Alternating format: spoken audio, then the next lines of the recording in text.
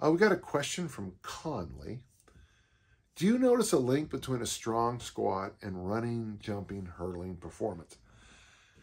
Before we even get to the rest of your question, it's one of those classic depends questions. I mean, if you got somebody who was born to hinge, which probably is going to be a better sprinter.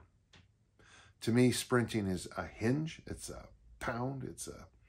You beat the drum on the ground. If you,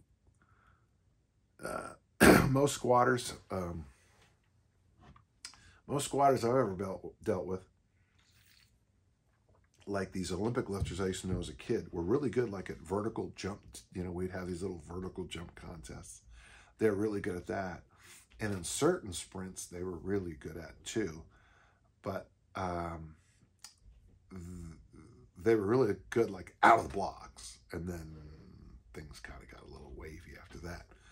So I think it's a lot depends on how you're born. If you're a born squatter, squatting will probably help your sprints. If you're a born hinger, hinging will probably help your sprints.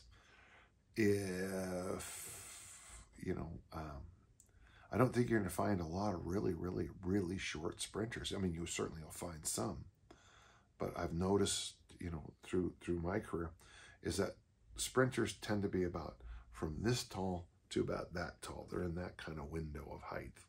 So, I don't know if your English numbers are American numbers or meters, but somewhere between 5'7", 5'6", and about 6'2", generally are your faster sprinters.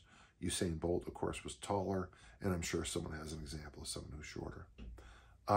For 6 months, I stopped squatting and focused on deadlifts, presses, and pull-ups.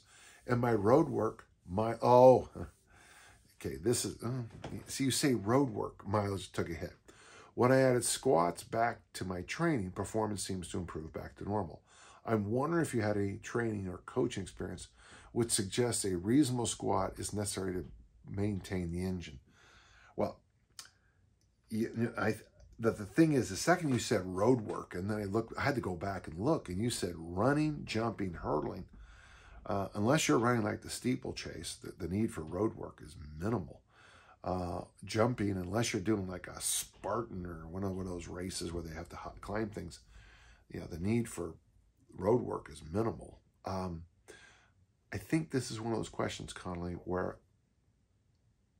what you're saying, what I'm hearing might not be the same. But in your case, and this is important to keep in mind, in your case, it seems to help.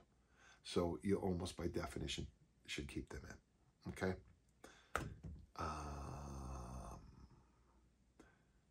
What helped my sprint speed is getting my snatch and clean and jerk to freakish numbers.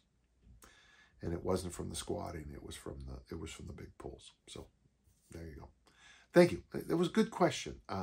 If you want to do a follow-up with just a little bit more clarity, I'd really appreciate it, okay? Thank you.